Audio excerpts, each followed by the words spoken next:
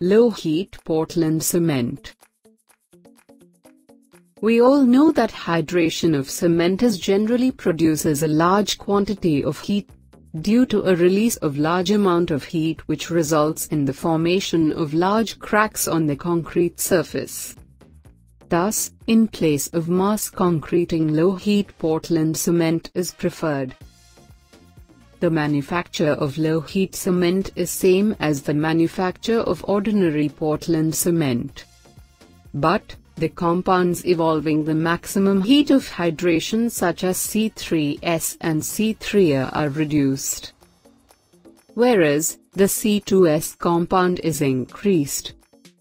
This reduction of the compounds retards the chemical action of hardening, thereby reducing the evolution of heat. This action makes the cement to gain the strength at a slower rate. However, the ultimate strength is same as that of ordinary Portland cement. Properties of typical low-heat Portland cement. The heat of hydration should not be more than 272 Joule per gram at end of 7 days and 314 Joule per gram at the end of 28 days.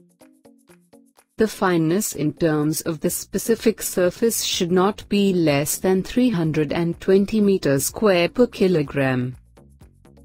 The cement should not have expansion more than 10 mm for Le Chatelier test and 0.8% for Autoclave test. The initial setting time of this cement is 1 hour. The final setting time of this cement is 10 hours.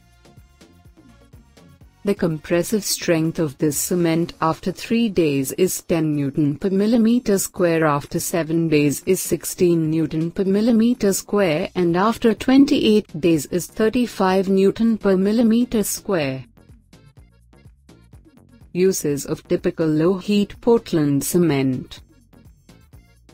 It is most suitable for large mass concrete works such as dams, large raft foundations, etc.